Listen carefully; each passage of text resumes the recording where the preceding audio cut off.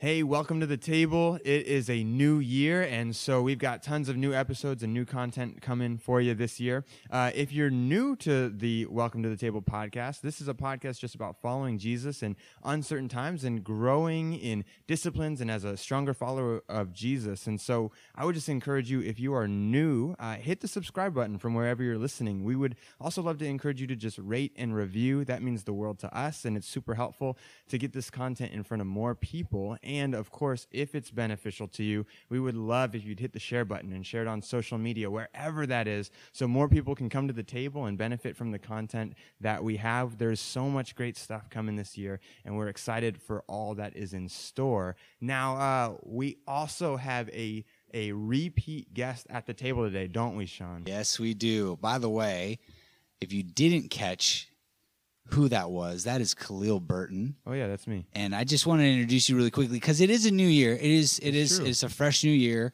and we do have new people subscribing and following and jumping on. So Khalil Burton, I am Sean Silveri. This is Jeff Sandstrom. It's so good to be here with you boys. Yeah, a repeat guest. And Jeff, I just have to know one thing. Yes, shoot, Sean. Where do you get your glasses?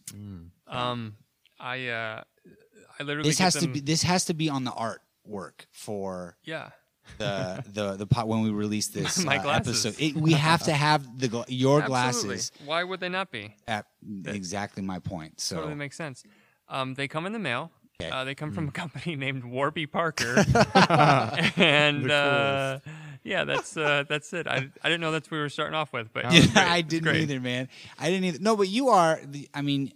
For those who are newer to the podcast, you have been friends. Well, we've been friends for a while. I have been friends, yes. And we have been friends for a long time. You and I went to school together, college I feel like together. you're about to tell a story, and I'm kind of excited about it. I'm not.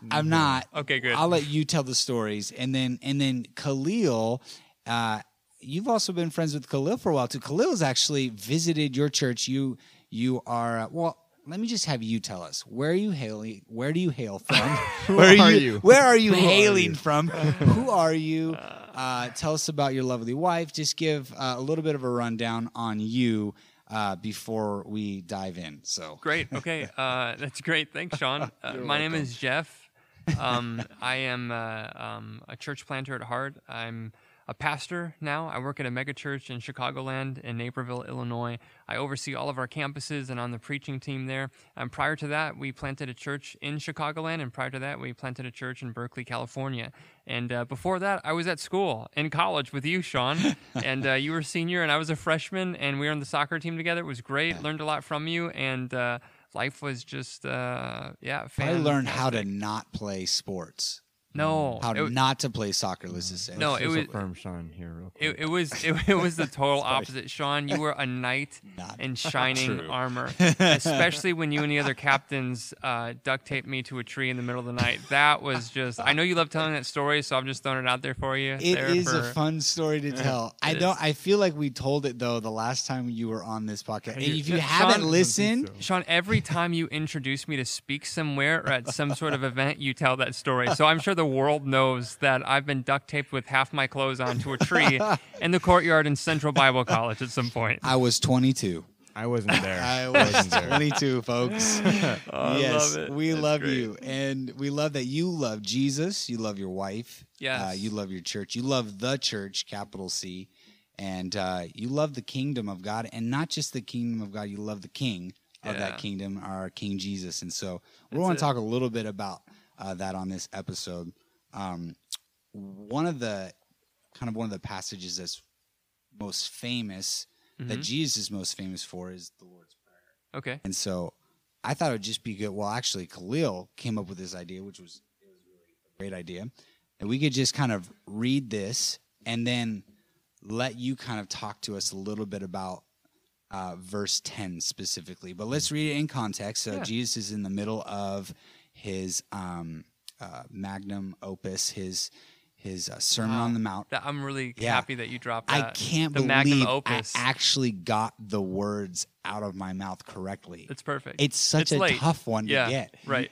I love that it was just going to sound impressive and we were going to keep moving. And then it was like, let's pause and just recognize. No, I needed a bookmarker right there. I was like, let's just pause for a second and not pretend like we use that word every day and just like look at the Shekinah glory that it shines all around us. And at this point, 90% of our listeners have checked out. And so I'll just encourage you to flip open to Matthew chapter 6 Matthew at this 6. moment if you have a Bible. Good job, Matthew Khalil. 6. Yes, I'm going to be reading out of the English Standard Version. I think all of us will here.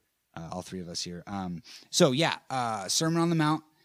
Jesus is telling about the kingdom. He's, in essence, ushering in the kingdom and says to his first followers or disciples, pray then like this, our Father in heaven, hallowed be your name.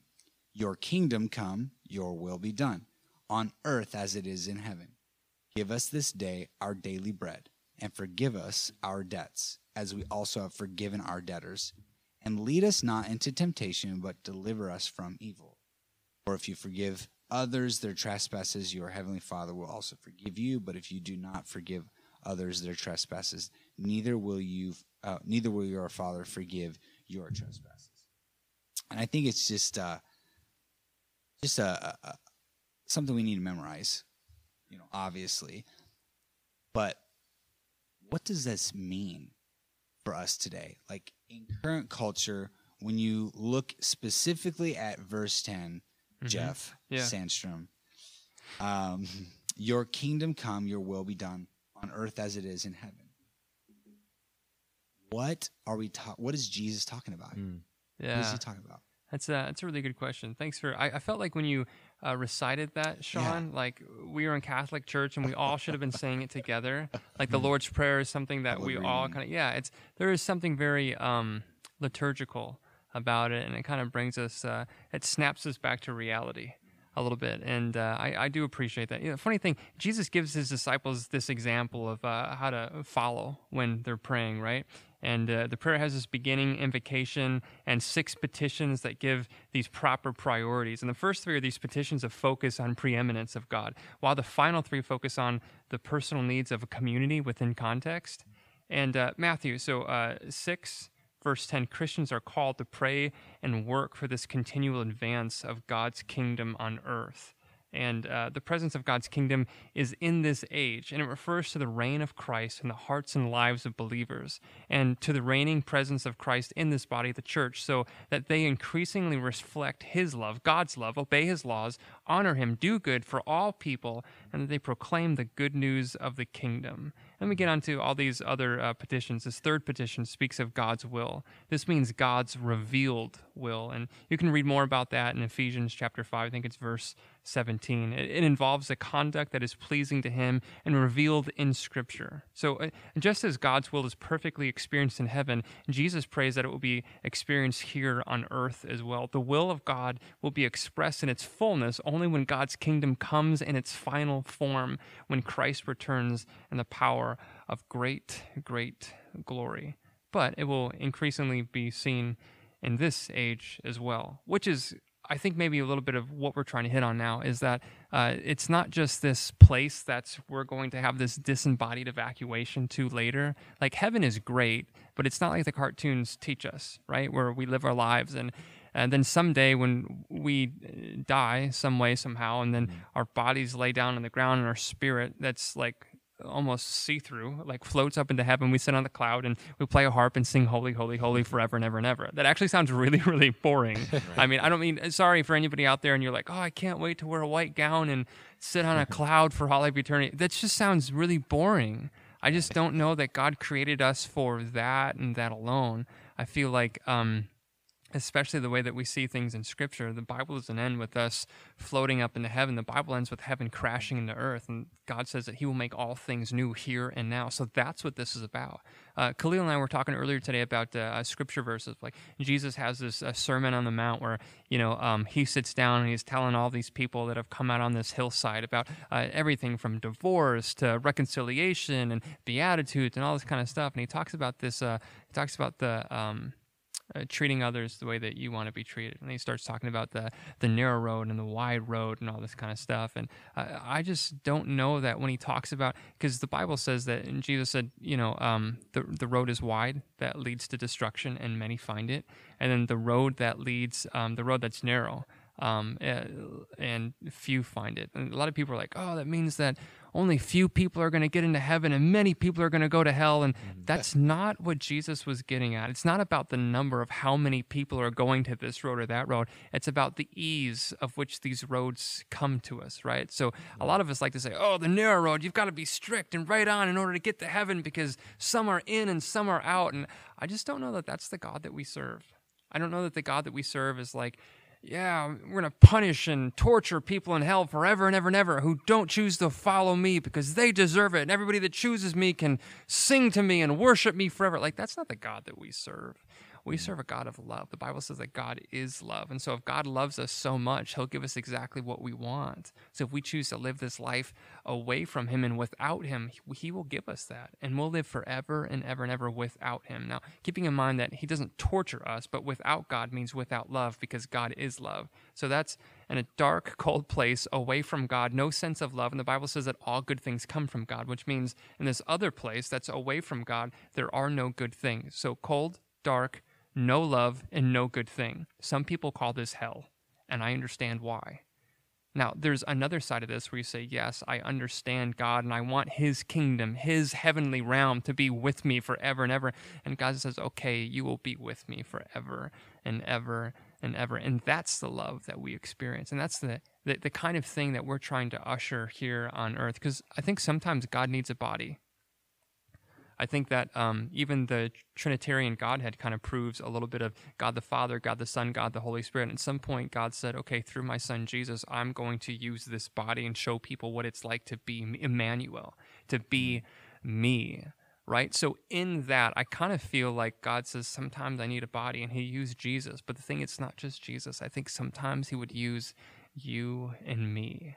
And all of you out there that are listening right now, he wants to use you too. That's the beauty of all this. So, someday heaven will crash into earth and all things will be made new, but heaven is in a different place. It's a different realm, right? So if you think about this as a Venn diagram, two different realms, there's heaven, there's earth. In the middle, they kind of intersect, and those are spots when heaven touches earth, and we feel that. We get a sense from that day in and day out. Every time you feed the homeless, you clothe the homeless, you make the world a better place, even recycling, just even giving towards other, whatever it is that looks like putting on Jesus and being that in this world is bringing heaven to earth. And you feel it even sometimes, like in your worship services. If that song comes on, and that point, the bridge, and you're like, yes, Jesus, you throw your arms up and you feel the presence of God.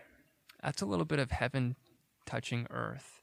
And so someday Jesus is coming back and all things will be made brand new. And so when Jesus says, pray like this, your kingdom come on earth as it is in heaven, he's asking you to join with the Father to help bring the heavenlies here on earth. Give people a little bit of a taste of what's to come so they don't miss out on it. And you and I get to play a part. Someday Jesus is coming back, but until then there's lots of work to do. And Jesus is trusting us with that. And it's interesting as we talk about, the Matthew chapter, we're talking about Jesus ushering in his kingdom, and I've talked a little bit about this with the students in our student ministry. Just the idea that Jesus is establishing a kingdom with its own rules, its own structure, its own guidelines and expectations, and all of these things. And it's not just something for the future; it's actually can be something for now. Yes, and it's interesting when you talk about the realms that heaven and hell aren't necessarily places somewhere else or for the future, but that heaven can be here. Yes. And that it's in the presence of God, yes. Which makes me think, as you're saying that, I'm just like, if heaven can be here, then does that also mean hell can be here too at the same time? And so are we talking about through our actions, through our lives, we can somehow exist in this current world, this current life, in one of those two realities? Great thought and great question. I believe yes. I think if heaven is able to be present with us right here and now, hell is surely present with. I don't think you need to have the news on for too long to see that that's true. Hell is real, and it's around us everywhere we turn and look. And I'm not even taking away from the place that, away from the idea that it is also a place, a destination, a eternal destination, even just like heaven. Heaven is an eternal destination, but it's not so much. I can't wait for. Some people say, "Oh man, we just got to deal with this. We just got to live this life until death comes, and then we can be with it." No. Like, you're missing. If that's your thought, you are totally missing it. We're not just getting through this life so that someday we can get to heaven where everything's going to be great. Like, some people think that all this is just going to burn. No. That's God is a God of stewardship, and so we have to take care of this place and take care of ourselves. Otherwise, what's the point of all this? And hell is real. Ask the people that work in the Capitol building. Hell is real. Ask the people who lost loved ones this past year because of COVID-19. Hell is very, very real, and it's rampant, but so is heaven. They are always at war with one another until the final day when one triumphs over the other. And spoiler alert, we win, which is awesome, and we get to join in with that. But yeah, I would say to answer your question, I totally think that hell is real among us right here and now, and there are people who go through hell. I don't think you need to look at more than one concentration camp to see that. It reminds me of the partnership that you see throughout the scriptures. That I don't know what the percentage would be, but a high percentage of Creator God Yahweh getting things done on earth for His will, His purposes, His goodwill, His good purposes, His good ways. The way that He intended is through broken humanity, a broken people, a covenant, Abraham, Isaac, and a nation, and then person in Jesus who brings reconciliation.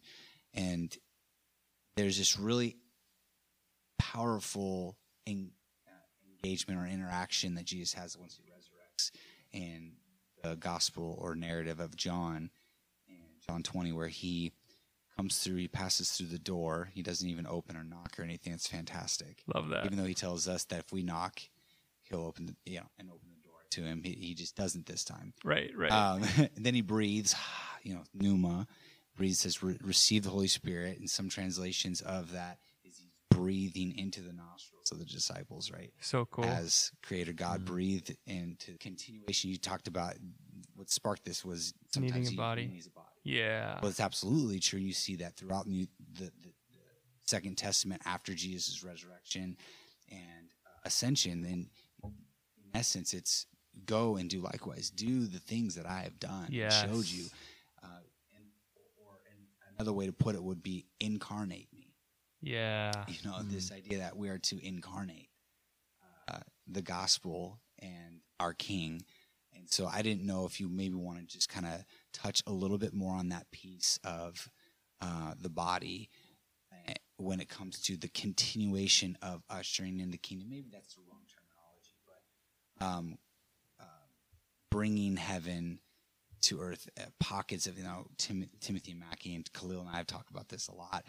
T-Mac, as we like to call him, Timothy Mackey, says little pockets of heaven. It's cool. Everywhere. I like that. As you do the things that our King has ushered in, commissioned us to do. So, Yeah, and he would maybe unpack that a little bit more. Yeah, I love that thought. I kind of, I don't know exactly. I'd love to read whatever Mackey's got to say, but I love that idea of pockets of heaven. And as we usher in the kingdom of heaven, I don't know that necessarily means you quit your job, you get a job in ministry, or you walk around with your hands, completely out with palms up all the time. I don't know that it means be weird or anything. I think it probably means to live your normal life, but notice the details in your normal life because there are opportunities everywhere. no matter what, I mean, and people always talk about, if there's, I mean, we lived in Berkeley, California, so I always think of like the homeless people that lived on the, the streets and everything, and, helping them out, whether they're because they chose to be or because life helped them become homeless. I really don't know, but that's the stuff that comes to mind. But there are ways like far beyond like, oh yeah, of course, go volunteer at the homeless shelter or go to the food kitchen, and like all that stuff is it's all given and it makes for a great story on Thanksgiving. But there's probably something out and besides that.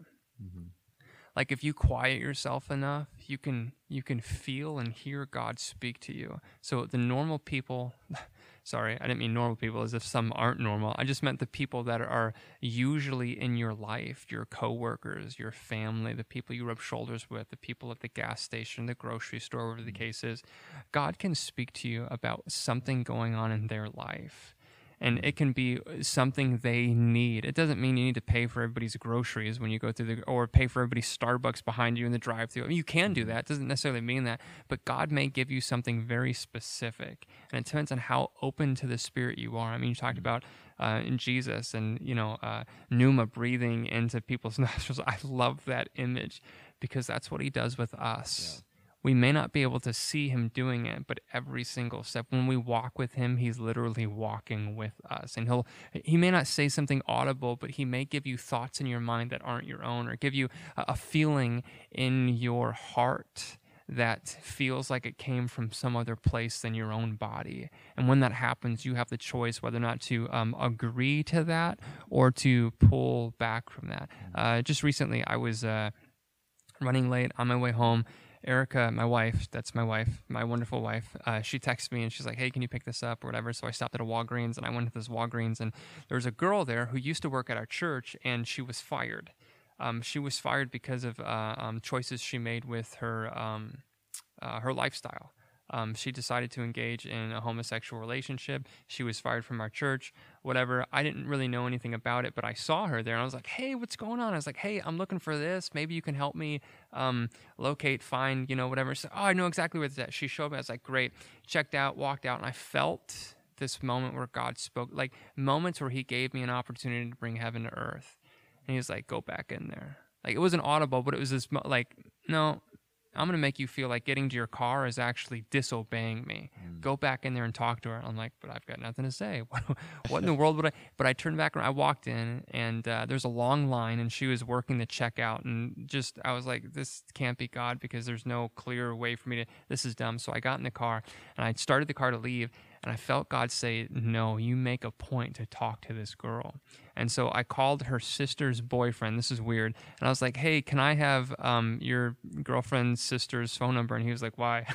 And I was like, it's weird. I just want to talk to her. He's like, yeah, I don't think she wants to talk to you.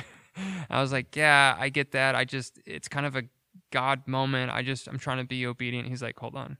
He's like, let me call her. I'll let you know. And so like later on, he sends me her phone. He's like, she said it was okay. So I called her the next day and I had nothing to say. And I was like, hey, I know it sounds really weird, but you helped me yesterday and I left and I felt like I had to go back in to talk to you, but then you were like helping ring people out. There's a long line. I know this is totally weird. I have nothing really to say, but I just felt like God told me to call you. And then I had this like feeling that came over me and I just said, I'm sorry.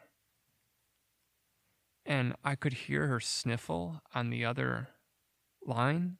And I said, I don't know where this is coming from. I said, I don't know what happened. I literally know nothing. I said, but sometimes the church doesn't do a great job of handling things the way that we should. I said, I don't know what happened, but if we hurt you in any way, I'm so sorry. I said, we love you. I said, I love you. And she's bawled on the other side, crying. I was like, wow, I didn't really expect, I'm not really sure what to do right now. I said, you probably don't want to talk to me about any of this, but if you do, I'll always be available. And she's like, no, this is enough. She said, thank you. You'll never know what this phone call means to me. I now know that God still loves me. I just thought, wow, like I felt it from like there was a moment where heaven touched earth for this girl. And I don't know what a difference it makes in her life, but from that moment on, I was like, this is what God's talking about. How many times are we so into our own schedules and our own routines, we have to accomplish and work and get stuff done because our worth comes from what we can accomplish, and we don't stop and pause.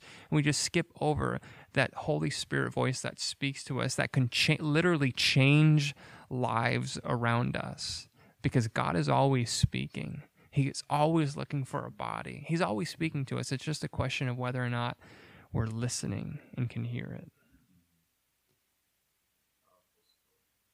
As we're talking about this and thinking back to Jesus in the kingdom, and kind of what Sean was talking about Timothy Mackey and this idea of pockets of heaven, one of the things that he's kind of touching on is this idea that throughout Jesus' ministry and his mission, what he was doing was he was continuously bringing the kingdom of heaven to earth. Yeah. And he's doing that visibly through signs and wonders, these miracles, these healings. The kingdom is a kingdom of healing. It's restoration. It's life. It's healing is the word I think we should focus on here. And so when we look at Jesus' miraculous work, what we're seeing is signs of the kingdom, evidence that this kingdom is on your doorstep. This kingdom is here. Yes. And then he's inviting us in. Yes. And, Jesus, the thing that was remarkable about Jesus in his day, too, is while so many people were afraid of catching someone else's illness, sickness, sinfulness, Jesus wasn't. Yes. And so, leprosy, a contagious skin disease, people would stay far away. Why? You don't want to get their sickness.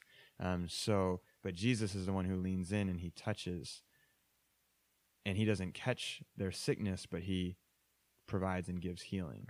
And everywhere he goes, he brings that healing. Are you advocating for no masks? Is that what this? I'm just kidding. I'm just kidding. I'm just kidding. I'm totally kidding. Sorry, I took the air out of the room. You were so excited. But in the midst of that, it's interesting. What Jesus is doing is he's even showing us, okay, my mission is to bring the kingdom to earth. And it's to bring healing, and it's to bring restoration. And in doing so, as he plants these pockets of heaven, more and more of heaven is encountering more and more of our world today. Yeah. And then we, as his disciples, as his followers, are walking in his footsteps, invited to do the very same thing.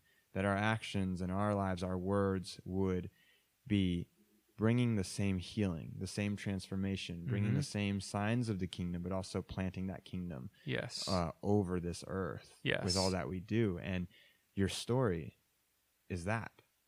In your words and your actions, you brought healing to a painful circumstance where it was needed, and she saw God in that. And so as we're thinking about this, I'm thinking, okay, Jesus is bringing the kingdom into earth, and he's inviting us into this. So for us as Christians, we too ought to be ushering in the kingdom in our actions and our lives every day. And I think that's what we're getting at here too, is if that's true, and if that's what this prayer is about, verse 10 is, your kingdom come and your will be done on earth right now, this day, just like it is in heaven. Yes. What does that look like for us in just everyday life? You mentioned being led by the Spirit and stuff, but how can we make this more practical a little bit for us in everyday life?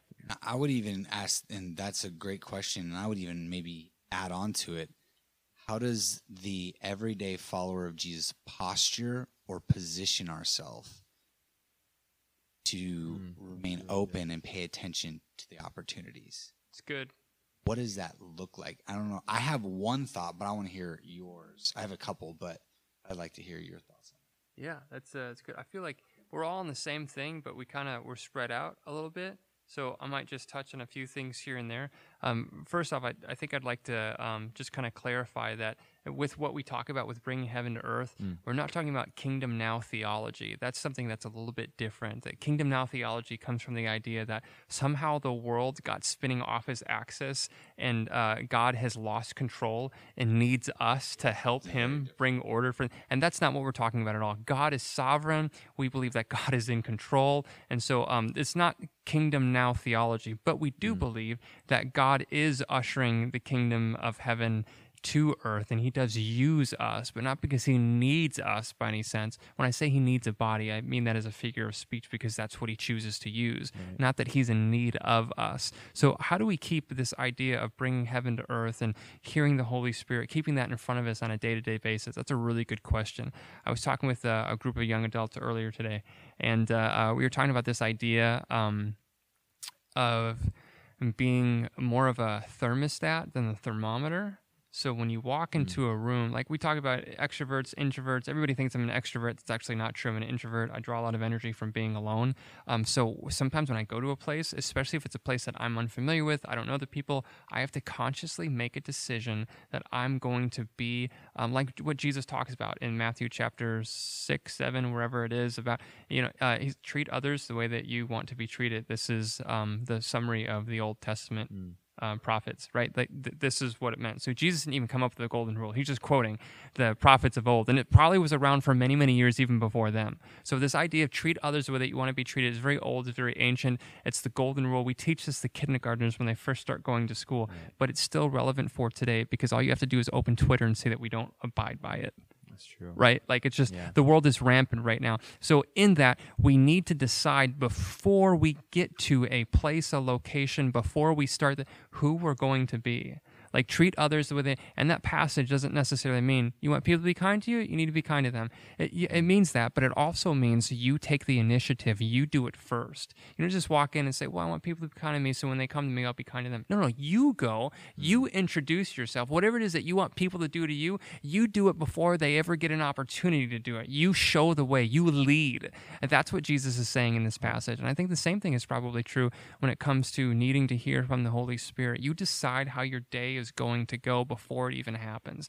You decide before your feet hit the floor in the morning, who am I going to be today? Who am I going to listen to? What's louder, my subconscious or the Holy Spirit himself? Because if I open my eyes to the idea before the day even starts that he might give me opportunities to make and I promise you he will every single day. If you ask for it, say, God, open my eyes to more that's going on than just what I can see with my naked eyes. Let me see into the spiritual world. Let me see other people's pain. Let me see what they're going through. Be careful, and be careful what you wish for, because you may just get it. But in that, you will have the opportunity to help usher heaven into earth by speaking words over people, by giving phone calls, by walking back into Walgreens, by giving something away, giving away a car, by helping someone be fed, by speaking something that no one would know except this one person, have their mail read, if you open yourself up to it. But you kind of have to decide beforehand. You decide who you're going to be. And somebody really smart once told me that, and I've held on to it. That's good. It is good. It's really good. Pre-decision decision. Pre-decision decision. That's exactly right. And I'm as guilty of this as anyone. I get up and I just start going about my day. Yes. And sometimes I find myself not even intentional with what I'm doing. I get to the end of the day, sometimes I'm like, what did I do? Yes. Like, I didn't even accomplish anything. Autopilot, yeah. I feel like it was almost a wasted day, whether I was just busy and got nothing accomplished, or was lethargic and got nothing done there either. But we go through days unintentionally sometimes, but this is making me think to the fact that if we're deciding who we're going to be, then that means from the moment we wake up, there's a decision being made. And how do we determine what it looks like to walk with God, to bring his kingdom to earth as it is in heaven? Mm-hmm. Is that starting in Scripture, starting the day with the Bible, so that's our frame of reference for the day? Is that prayer? What are some practical ways to just line ourselves up? I think that was kind of what Sean was touching on too. Yeah, and where Jeff, you're talking about almost getting into sacred space. Like Eugene Peterson says in his book, Along Obedience in the Same Direction, just hit me square in the face once when I read this. He said that he believes one of the greatest idols of the American Christian is ambition. And he unpacks that. We can put that book in the show notes and whatnot. But it just hit me. Ambition, achievement, activity is Ruth Haley Barton would say it as well. And in her book, we can put also in the show notes about Silence and Solitude, which brings me to Silence and Solitude. Yeah. Are we spending time with no ambition other than the desire to abide. And like there's no activity. Yes. And it doesn't need to be 10 hours. Right. But right. you know what I'm saying? And Absolutely. so that was kind of something I thought, okay, how do we tether this to kind of the idea of what you're saying? Well, I was like, I think it's essential to happen before your feet hit the ground as you're deciding what you're Yes. who Yes. you're going to serve and the person you're going to be. Are you going to be the person somebody else says you are, or are you the person Jesus says you are? Correct. Those types of things. But how important, and you don't have to answer this first, but how important is silence and solitude to this idea here of kingdom-minded work? Unparalleled. There's nothing more important. This conversation is on the basis that that's already happening in your life. If ambition, so we wake up thinking about how to win the day, and I don't mean to quote Mark Batterson's book out of context here at all, because I haven't read it yet. Yeah. He's going to send me a copy soon, and I'm excited about it. But just to take that phrase, that we think about how to win the day from the moment we wake up. How do we cut corners, cut time so that we can maximize our efforts, because we believe that our significance comes from what we produce. And being busy is a drug that a lot of people are addicted to, and you don't know how to get off of it. And when you try to get off of it, you actually have withdrawals. So when you try this silence and solitude, when you try meditating in the morning after reading scripture, like you don't know how to train your mind because you're constantly on the go. But it's so, you have to. Like the people who drink coffee all the time, you need to go a week without drinking it and go through the headaches, because it shows you that you're addicted to it. And you need to prove to yourself that you don't need it. With anything that people are addicted to. I think it's great. Social media, I think that at some point you need to train your mind, your body, and your spirit that you rely on nothing but the Lord Jesus Christ and Him alone. And a great way to do that is to wake up. And some people like to do their quiet time in the morning, at night, whatever the case is. I think in the morning is a great case to start your day with what it's going to be, instead of racing and trying to get stuff done. And start with the Lord, because you start with Him and you keep His Spirit in sync with yours. He might just lead you in different ways to bring heaven to earth, which is really what this is all about, right? It's not about your ambition. It's not about getting it done, getting the report done, writing the paper, making your boss happy. It's actually about just keeping the end in mind. Like the end in mind is just someday Jesus is coming back, and until then we have lots of work to do, and He's going to use you to do it. He's always speaking. Just, are you listening?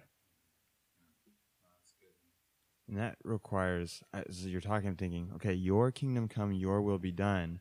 A lot of the times our day it's really my kingdom come, my will be done. Right. As it is in my mind or my heart. Yes, correct. And that's going to require a laying down of our desires and picking up God's. And I just think of, someone who was telling me about how, they go to work, and as the shift is starting, they pray for the day, and they pray for the atmosphere of their work environment, for God to move and God to do things, and to give them awareness of what He wants to do in the workplace. Yes. And through that, they find themselves not just showing up to work and to do the routine job they were hired for, but they actually find themselves showing up to work for something bigger. Yes. And it's kingdom work. Yes. And they've had stories, encounters. Yes. In fact, they ended up getting to pray for someone to receive Jesus in a place, and it happened. And so that's what this is all about. All of that is, okay, my day today then is for the purpose of bringing the kingdom in. Yeah.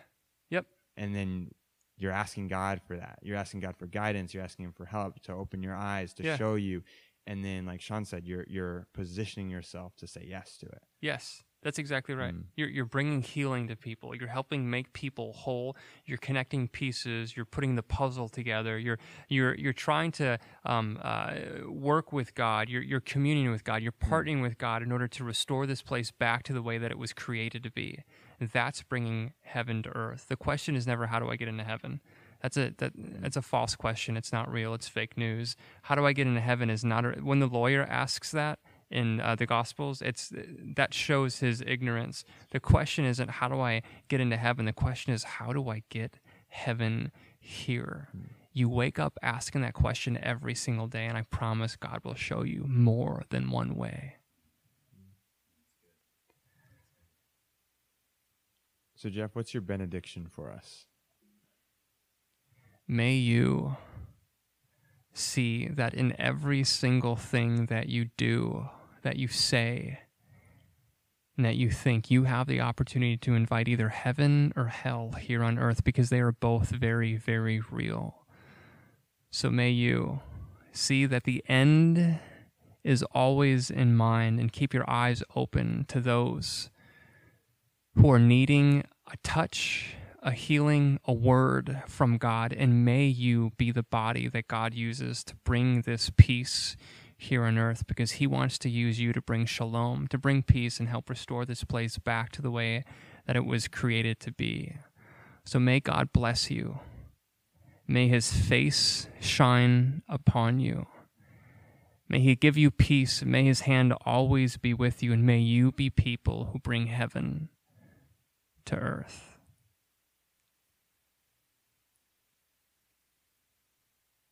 Thank you, Jeff. Yeah, man. Thanks so much for being on the show with us. It's always a pleasure. Pleasure, It's total always a pleasure. and always blessed by it. Man, if you're listening and this has been beneficial to you, we just want to encourage you again to subscribe wherever you're listening, to hit the share button, to rate and review. That means the world to us. We have so many great conversations coming the rest of this year. We're excited for it and excited for what God might do in your life through it. May we remember Jeff's benediction, and may we bring the kingdom of heaven to this earth as God has called us to. God bless.